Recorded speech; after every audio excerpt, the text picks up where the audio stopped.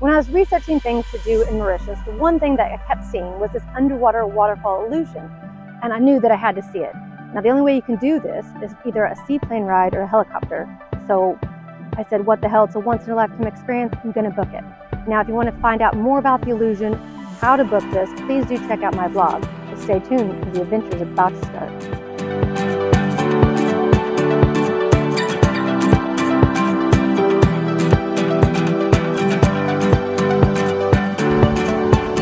Okay, so that's my plane coming in. Wish me luck. I can't wait to see this, and hope to God the pictures come out good.